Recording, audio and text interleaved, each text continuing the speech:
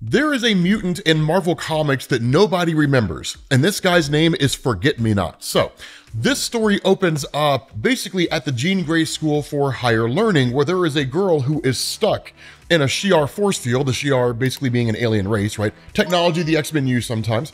And because of the nature of this shield, the more a person wants to get in and is not supposed to be there, the more the shield will suck you in and actually digest you, right? It'll destroy you. And so Forget-Me-Not appears out of nowhere, just totally takes this girl by surprise, right? And she's like, who in the world are you? And he's like, I'm an X-Man, an X-Men, whatever, doesn't really matter what you call it. But basically, I'm a member of the X-Men team, right? And this girl does not believe this guy at all because she knows everything there is to know about the X-Men, and there's no record of this guy having ever existed. And that's when he explains. He says, I have the uncanny mutant power of instantly sliding out of people's attentions and their memories whenever they look away. And he says, as a matter of fact, it takes an incredible effort just to get you to notice me right now, which is to say, keeping her attention the entire time. And so even then, like when she looks away because her arm is being dragged in, she looks back and she doesn't know who this guy is. So like immediately you could tell exactly how his power works. Now the cool thing is he kind of offers this explanation as a sort of distraction because in order to ensure this girl survives, the goal is to get her mind off of the idea that she wants to get into the the Jean Grey School of Higher Learning. And so he starts to tell her his story basically, like how his powers work, the different escapades and adventures that he's been on. And the cool thing is it all basically picks up with the Age of X. Now, for those of you guys who don't know about Age of X, we have covered that story. It's an amazing story, but in effect, Legion had basically altered reality, right? The mutant with 1 million personalities, each one with its own power. These powers vary in what they're capable of. Sometimes it's just being able to control fire. Sometimes it's time travel. Sometimes it's just outright reality warping on a massive scale.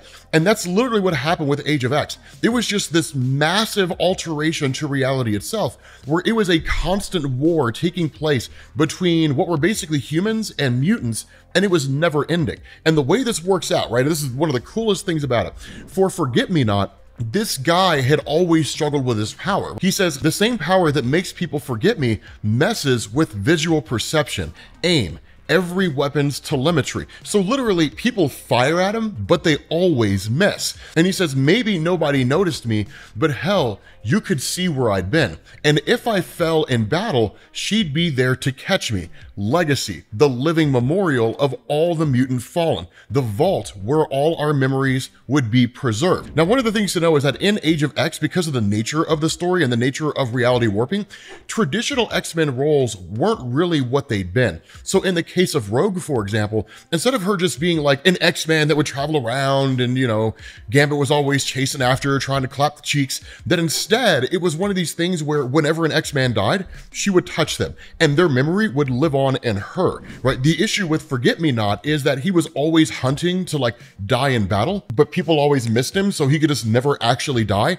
He is, by all standards of measurement, immortal, if we're being honest, aside from the fact that he could presumably age. Not enough is known about him to know whether or not he could, but the result here is that he would never actually become one with legacy. And in fact, there is a point where he's seemingly injured, or at least that seems to be the case, and basically because nobody's looking at him, they all just pass him by because they don't know that he's there. So he ends up waking up on this battlefield with like this guy who's injured. And of course, this guy's like freaking out because he's just kind of like, you know, oh my God, you're a mutant and you're gonna kill me, all that kind of stuff. Here's where the cool thing comes into play. That what ends up happening is the two of them have a conversation once Forget-Me-Not basically earns this guy's trust, right? He injects him with antibiotics because his injury is basically infected and so on and so forth. And this guy realizes that he's not really there to kill him. But what this guy does is he starts to say things like, I don't think I'm gonna last until morning, right? Like, will you stay with me? And the response of Forget-Me-Not is like, dude, it's just your leg, man. Like, I mean, as long as we have it bandaged up and you got some antibiotics, you're gonna survive, you're gonna be fine, right? I mean, sure, like you used to be an adventurer like us, but then ultimately you took a bullet to the knee, and that's no longer the case. But this guy says, no, it's not, right? It's everything. I don't even remember my own name anymore. It's written on my dog tags, but it doesn't mean anything. And the response of like, forget me, I was like, well, that's just the fever talking, right? But this guy's like, Calhoun, Daniel Calhoun, that's my name. And he says, say it back to me. And then like, forget me not's like, I mean, I wasn't really listening, right? And like, he can't remember it, right? And like, that's where this guy says, like, you see what I'm saying? Like, it's just sounds. It has no meaning whatsoever. Nobody understands or really even grasps what anybody's saying here. And so what ends up happening is that this guy just kind of fades away, right? He disappears. Then the sun rises, and then literally you have Forget-Me-Not walking through the X-Men Citadel, right? The tower is really what it's called. He's holding this guy's dog tags. He gets to Magneto and he says, hey man, like there's something wrong with all of this, right? The people that we're fighting are not real. You have to investigate, right? Just try to remember, someone should look outside the barrier and see what's out there.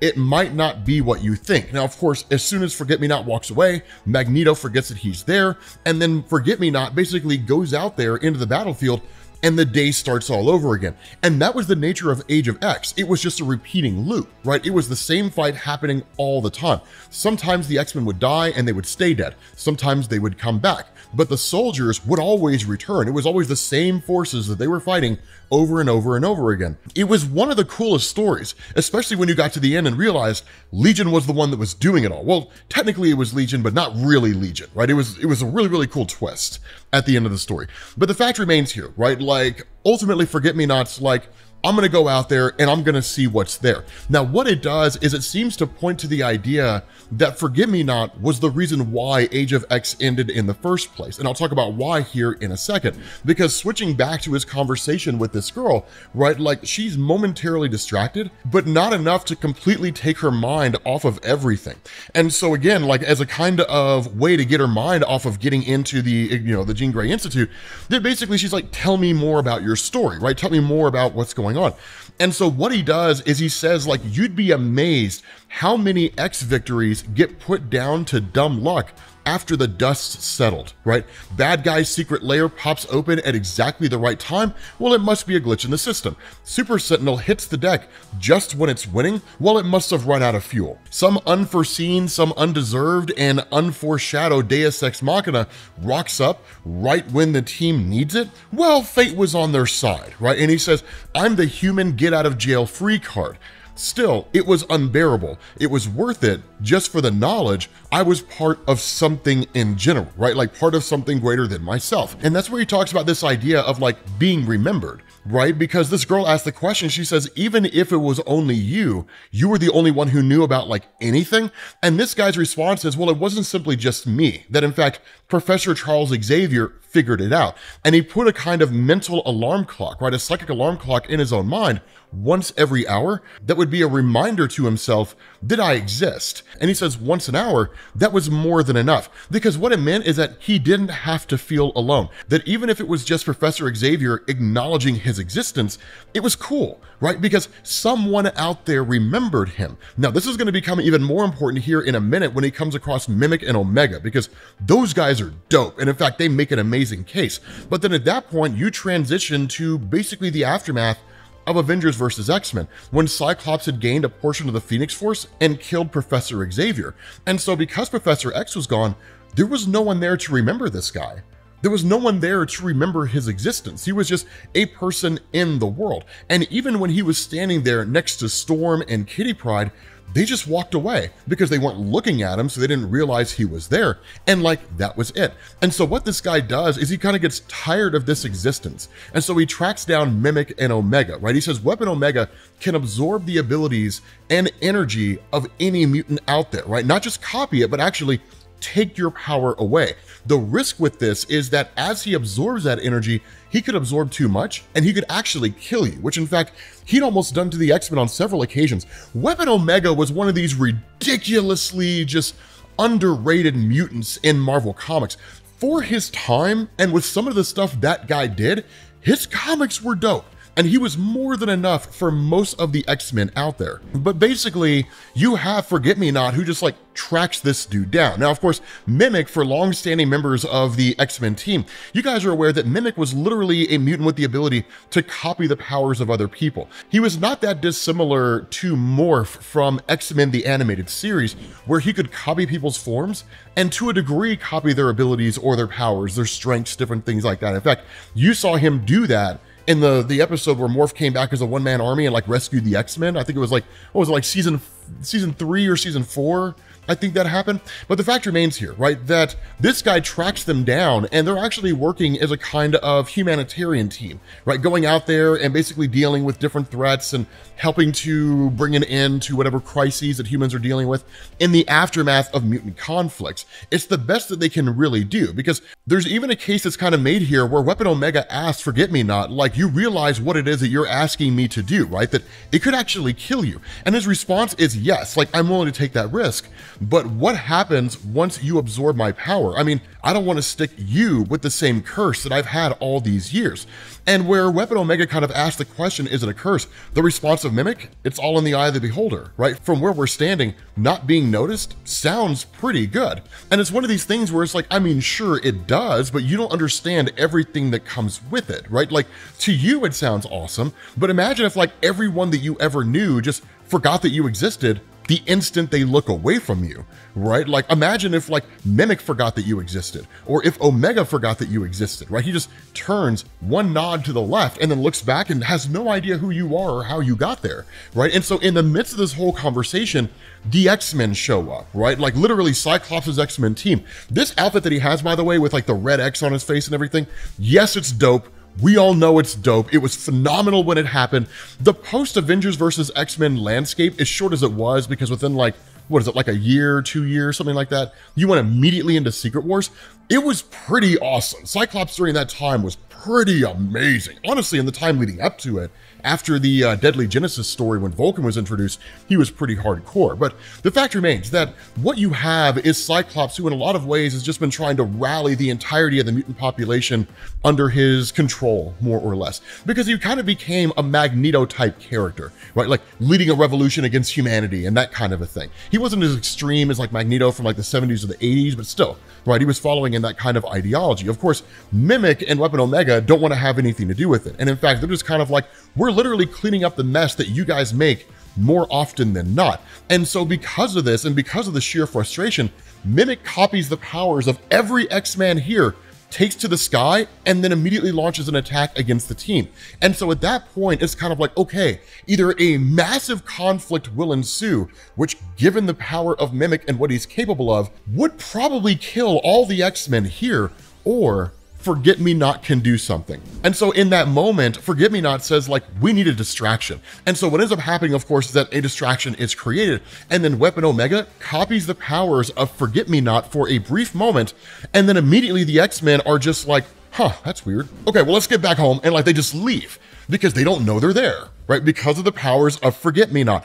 And that's when they make the case to him. They're like, look, man, you literally just staved off a massive catastrophe that would have led to even more loss of life than what had already happened right now, right? So sure, like your powers, in a lot of ways, you perceive them as a curse. But the reality here is if you woke up tomorrow and your powers were gone, you're dealing with the aftermath of your powers having existed, which means, he says, you have no special skills, no personal or professional history, no family or friends, no ties to anyone or anything.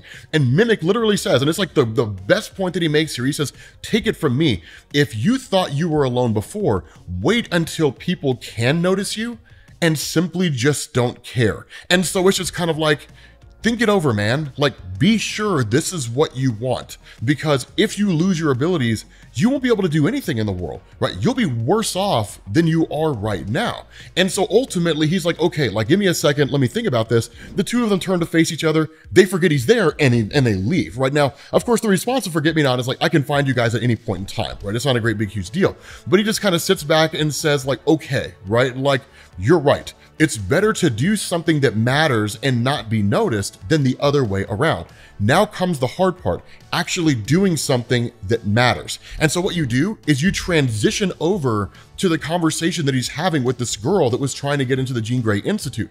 And what he had done is he had switched places with her. Right? So now he's stuck in the force field and this girl is like able to go, right? She's able to leave. And it's kind of like him literally looking at her and saying, hey, look, like, I will probably get out of here. Hopefully, fingers crossed. He's like, the issue is that they changed the door codes. So I could very well just be stuck in this force field until I ultimately die of dehydration and starvation, right? Or I just shout as somebody walks by and say, hey, like, can you help me out or something along those lines? He's like, but the fact remains here, like, I could perish, I may not perish, but you will be alive and you can go forward and you can live your life. Because the reality of this girl's story is that she had basically said no to some guys and then she was ultimately attacked for it and disfigured. And so she had kind of run away and shown up to the Xavier Institute trying to find some kind of greater meaning for herself or some way to come to an understanding of like what her life was going to look like, right? Where she believed that she could have some kind of a normal life, right? And literally, like, Forget-Me-Not tells this girl, he says, the way the world sees you isn't nearly as important as the way that you see it. And the things you do make it better. And he says, big or small, kid, it all adds up. A legacy worth more than the person who leaves it. And he says, you're beautiful. Go do something incredible. And she does, right? She's like, I'll get help, right? I'll get help, right? She turns to run, forgets he's there. Right? Just totally forgets that he's there. And she's like, that's weird. Like I could have sworn there was something, right? And then like her phone's ringing and it's her mom calling and she talks to her mom and she's like literally apologizes. Like, I'm sorry, I just ran off like that, right? And she kind of comes to terms with the fact that she is not the abuse that she suffered, right? That she is her own person. She suffered a horrible thing, but it does not define her, right? And so she kind of makes peace with her mom and she continues on. And that's where the story ends. So it's one of the coolest comics that you're ever going to see. But with that being said, guys, what were we talking about? I don't know. Anyway, whatever we were talking about, it was probably cool. I will catch you all in the next video. Peace.